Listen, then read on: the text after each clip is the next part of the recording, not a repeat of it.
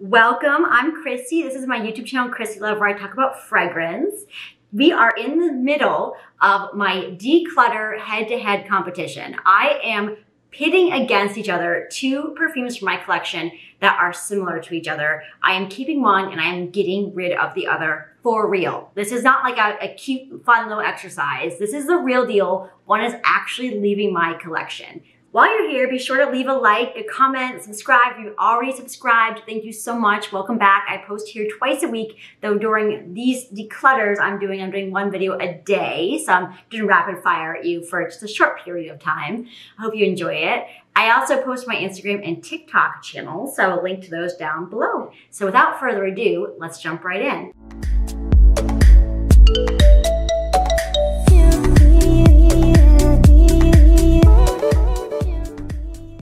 So today the battle is between two Monde Gourmand, or otherwise known as Urban Outfitter scents. We have Chai Epice and Extreme Epice. And these are both sweet, spicy gourmands. And when I say spicy, I mean like in a baking spice kind of way. They lean a bit gourmand. Now, I couldn't find the notes for Extreme Epice. In fact, I don't think they even sell it anymore. But for Chai Epice, the notes are almond cream, sea salt, and ginger flower.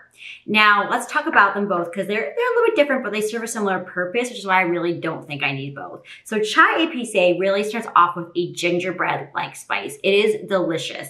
It is vanillic and sweet. It's strong and it's powerful. And the Extreme Epice, on the other hand, starts off a little bit more meek. I pick out vanilla in it. It's very sweet, but it kind of reminds me of almond milk in that it's kind of nutty and lactonic with a hint of a clove-like spice. And then they also really continue that in the dry down. The scent is the same, but Extreme Epice is really so much weaker a scent, both in lasting power and projection than Chai Epice. So I think it's pretty clear which my favorite is. Actually, I didn't really understand the main differences. Like when you first put your nose to the bottle, they smell really similar. But then when I got them on my skin, the clear winner emerged. And that is definitely Chai Epice, absolutely. So the reason why is that Chai Epice is this creamy, sweet, slightly spicy gourmand gem, while Extreme Epice is more lactonic and nutty. It actually reminds me a bit of Philosophy fresh creams. If you like that, you'll actually really enjoy Extreme Epice. But I don't really like smelling like milk, actually. I don't really like the fresh cream scent, and it just kind of crosses a little bit too far over that line for me.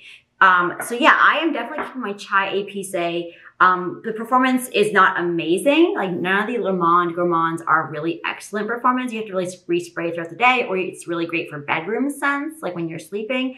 But still, I don't really see a need to keep Extreme Epice in my collection when it's just can't even compare to the Chai Epice. So yes, the winner here is Chai Epice today, and Extreme Epice is going to go. So let me know your thoughts on this video, guys. Thanks so much for being here. I hope you have a very beautiful day.